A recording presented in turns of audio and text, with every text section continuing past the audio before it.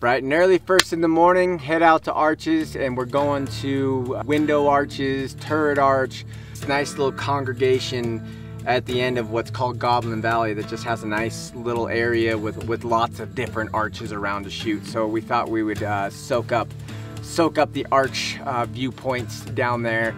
Got some pretty interesting footage. Ryan went out and kind of went around and kind of got more like wide shots down the canyon. I got a good shot of turret from window arch, and actually took a pretty interesting shot through window while it was backlit, and I thought it actually looked pretty cool. Sometimes we get some of our favorite shots before going to the location we're supposed to in the morning, because we get here a little early. Gives us some time to just crawl around here. This is actually more of an evening location. The morning location's over there, but we're just here, so we might as well crawl around. I'm sure we'll get some pretty good shots that we can use on a morning segment. People want to watch the opposite thing we want to watch. They want to watch the sunrise through this, which is, we would rather the sunrise light that. But you can see it's lighting up that right now.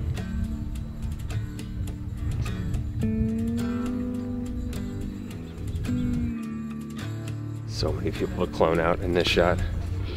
It's difficult shooting places with a lot of people, because all I can think about usually is how we have to go in, and we call it clone stamping, where you take and you basically erase a person or a fence post or whatever, a car. And when a location like this is just crawling with people, I'm just imagining how long it's going to take to just remove them individually. And when they're moving, it's even harder, because I'll get rid of them in one spot, but then they'll just run out and go to another spot.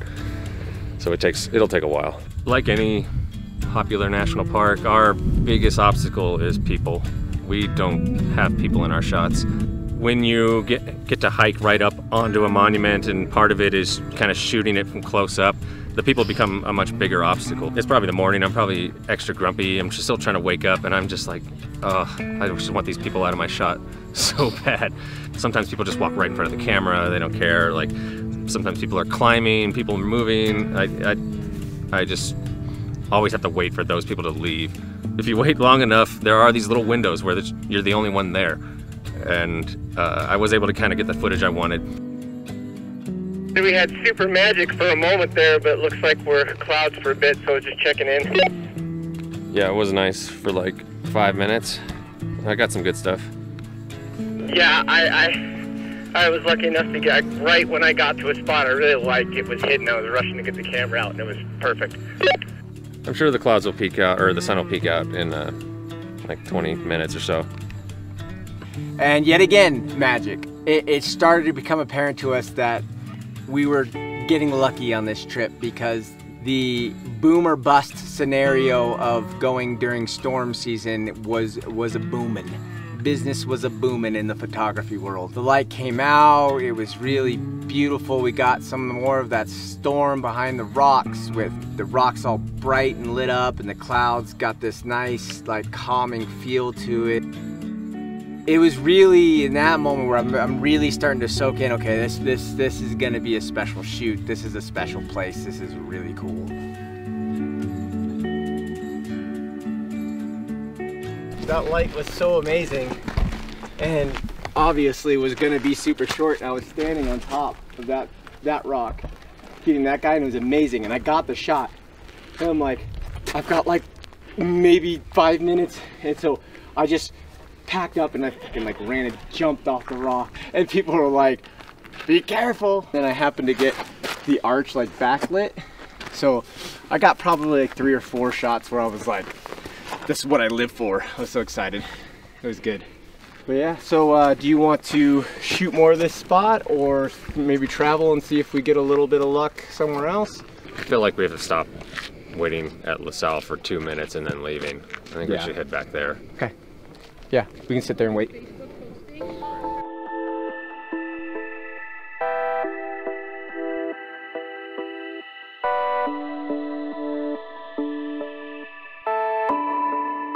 Alright, so we're splitting. Ford's gonna stay at LaSalle because it's kind of a one-man show at LaSalle. And then we got the courthouse towers one, and we might only have a short window of light, and it's kind of a waiting game, so I might as well split them up. And I can tell Ford really wants LaSalle. So we're gonna let him stake it out, get that perfect shot.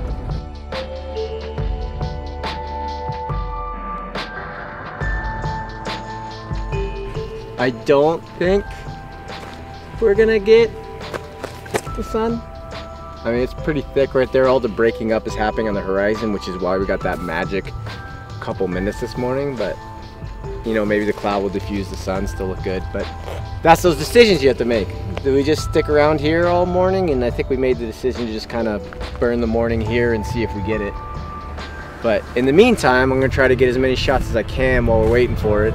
So if I wander around, I can find all the cool shots, and then when the light happens, I'll just run back to my favorite one. This is what I kind of use this light for while I'm still waiting for our main fella to get lit up here and waiting for the light. I kind of get down into the location to build a segment around it. So obviously this mountain is our subject of the area, but now I'll get down into things and I'll find other subjects in context of the bigger mountain. So I've got, you know, this cactus main foreground subject, shallow focus, but with this guy in the background blurred out, so we still have this little guy is in context of the location. Otherwise you can get this you know, cactus anywhere that has cacti, but this, now we know that this is in that same spot, so I enter a segment, it's kind of, you know, fluid.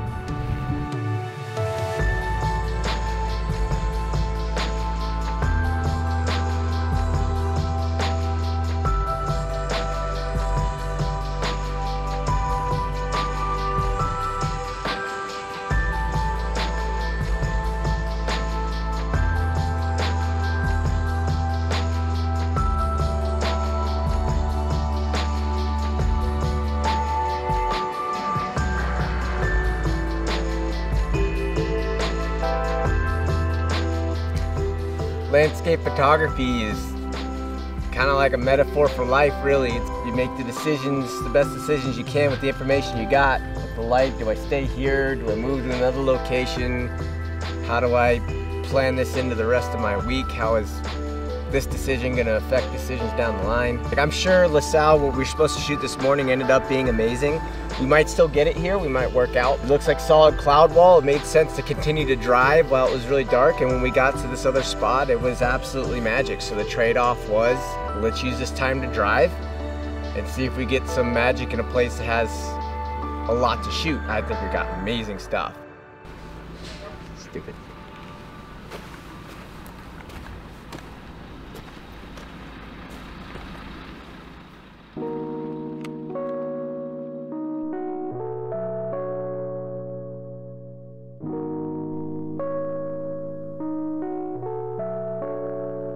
I was just sitting here waiting for it, and then all of a sudden this mountain lit up, and I was like, ah, here it comes. And I just waited for it, and you could just see it come, and then finally hit that. And then I could just see it moving towards you. Yeah.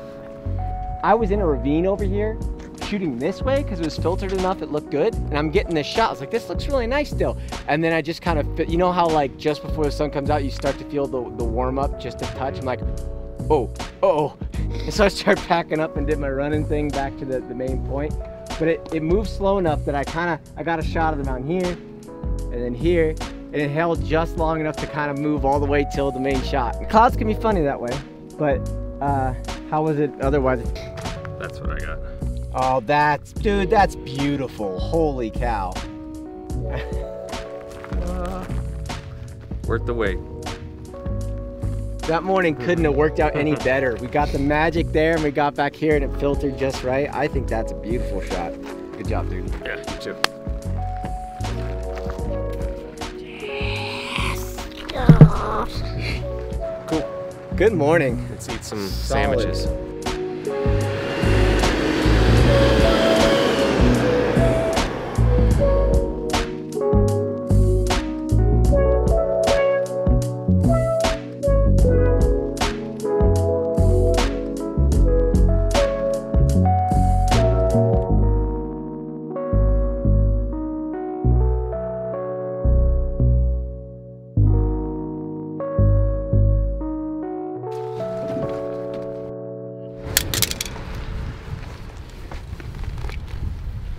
We're hiking to Delicate Arch, which is Probably the most famous monument here.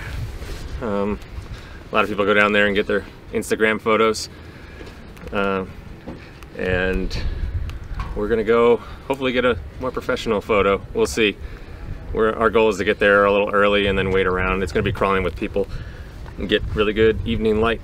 So we roll up and it's not a long hike. It's just a nice elevation gain. We can't leave without getting footage of this thing.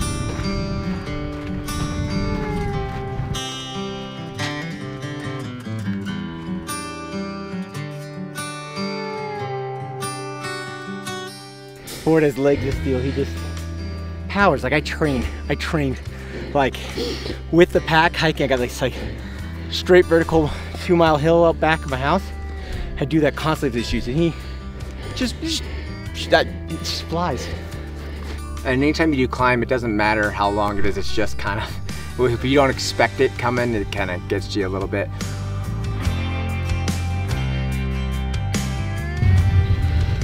All right, we made it. As you can see, it's beautiful, and like we planned, there's a bunch of people here. People everywhere.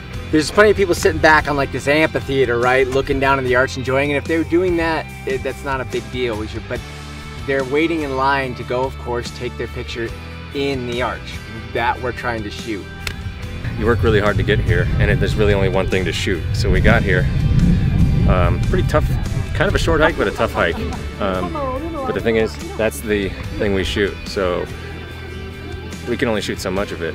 So I'm over here getting all the usual angles, but the thing is, we have Orion. He's climbing weird walls, getting angles that no one else has seen. So I think when we're done here, I think we're actually gonna have a pretty decent amount of footage of this one thing. But the thing is, I'm happy we did it, just because this thing embodies Arches National Park. So I'm just happy I got to see it and actually get some footage to bring home. So yeah, I'm stoked. Of course, my thing in the crew is kind of trying to be the person that goes out of his way to go different places for the shot, not just stick on the main shot, but like kind of go somewhere different. So I've worked my way around and climbed down into the basin to shoot up at it. The shots aren't as amazing, you know, I mean, that's why, I mean, people don't typically get those angles because they want that main angle everyone's seen, and we're gonna get that. But you know, just to film the segments, it's nice to go try some other little things out and see what else is there. And I did get some cool shots that I didn't expect to have of some trees, some foliage in front of the arch up high above me. So I'm happy I did that. That was a nice little fill-in. It's fun climbing down into that basin. These photos never do it justice. Like, seeing it in person, it always just looks bigger, it looks more epic. Knowing that from other places we've been, like seeing a picture of it versus seeing it in real life, I always try my best to shoot in angles that are gonna exemplify how epic this place is. And I still don't think it does it justice, but the area is incredible. It's sort of a weird, almost like a concert venue shape. Are you happy with what you shot? I mean, I got a couple real good shots. Yeah, we can pack it in. A lot of fun things come from us thinking we're done for the day, and it turns out we're actually not. We were done with Delicate Arch. We're all pretty tired. We're ready. We're gonna go eat, have a beer. The drive kind of runs along the rim, looking over the valley back towards the Sal Mountains and the towers, the courthouse towers. And as we're driving along, we saw these little streaks of light come and cut across the top of the courthouse towers, and we're like, ooh, oh, that could be nice. I'm always driving, I got my eye on the road, but Ryan's really great at spotting these opportunities while we're driving. We stopped, the light didn't come out, but we got the chance to scout it. We said, okay, like if there's a storm, we've got to try to be here to see if we can get something cutting across these towers. It could be something special. We're driving by and there's a light streak coming out of the clouds and just cutting across that, which looks incredible on this type of landscape and towers. We were a couple minutes late, but we're just discussing what we can do. Maybe we can come back here at a different evening, like, and just wait for it to cut across. Also, that's freaking cool. Like, yeah, like it's all cool. It's everywhere. I don't know. I am back on warming up to the idea of just staying in Arches. Because it's like we got the overlooks in Canyonlands, but they're overlooks and we keep on pulling up to places and you're like, oh yeah, I could just shoot that. Oh yeah, I could just shoot that.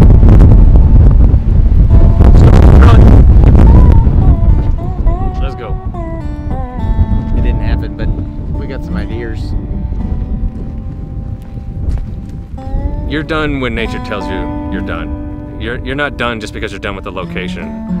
You'll always find these little things when you're just in the car,